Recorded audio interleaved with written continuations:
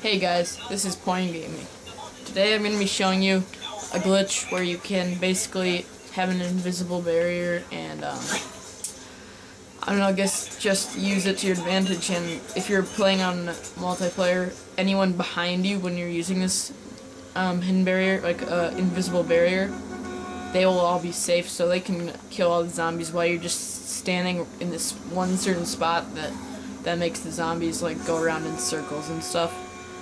So yeah, it basically allows you to get to high rounds, but don't try to get on like the leaderboard with this or anything, because that's kind of cheap. And yeah, I don't know, just don't use this in like a bad way. You can just do it for fun, but don't try to like get a record or anything. I don't know.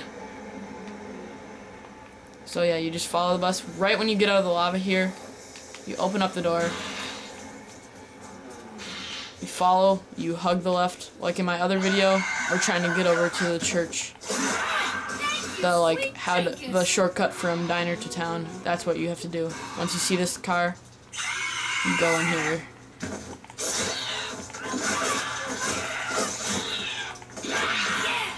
I get that kind of thing all the time. So yeah, basically I'm already at the church. Now, once you're here, see this car? Don't worry, these guys will stop attacking you once you're over here. You just... There.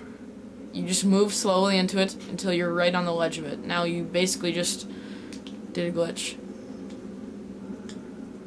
I think. Let me just try that again to make sure.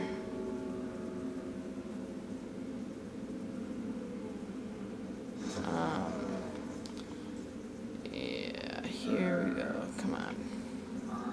I had it. There. Let's check if it worked. Yeah, this guy's not gonna touch me. Alright. That's it.